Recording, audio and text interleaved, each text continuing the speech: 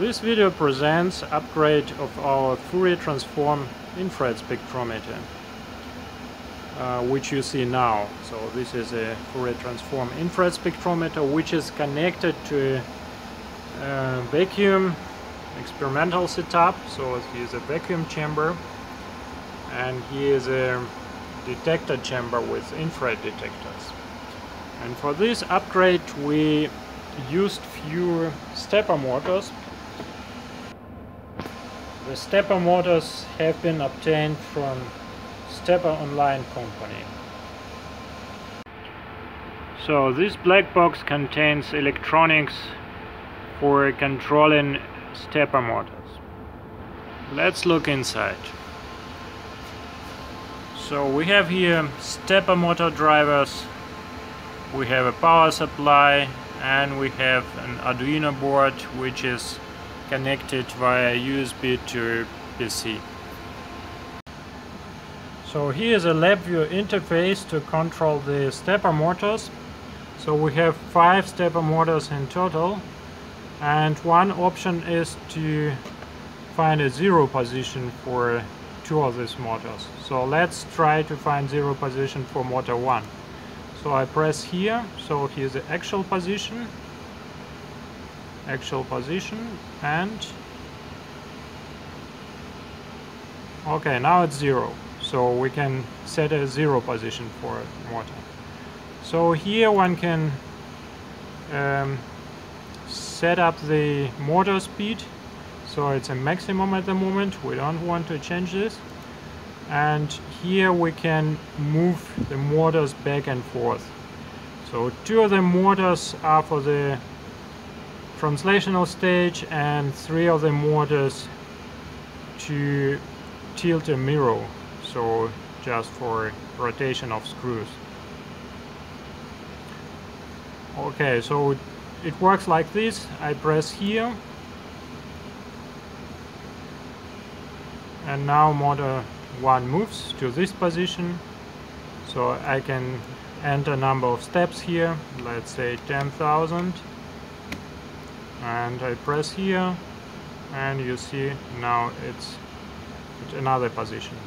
So the same is true for motor 3, 4 and 5. So what you see now are infrared detectors, and we have infrared detectors outside, we have infrared detectors inside the vacuum chamber. So usually it's under vacuum, but now it's opened, and you can recognize also some translational stages and mirrors. So one mirror is here, another mirror is here, and these translational stages are controlled by stepper motors. So here you see also small stepper motors to tilt this mirror, and I will show now how it works. So the first thing we want to try is to find the zero position for the motor 2. So now you see how it moves, and we have a photo sensor here, and this defines the zero position.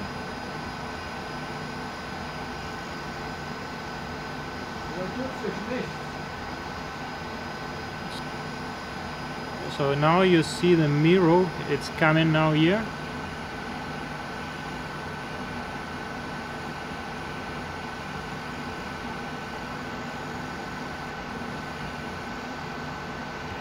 So we have a zero position. Here you can see the connection of the motor 2 to the translation stage. Now we'll see how it works. Now you see motor 2 is working, and we have now 100,000 steps of motor 2. Okay, now this is translation stage for the motor 1, and we'll see how it moves. Okay, motor 1 left. Okay, now you see the motor 1 Move the mirror. Once more, please.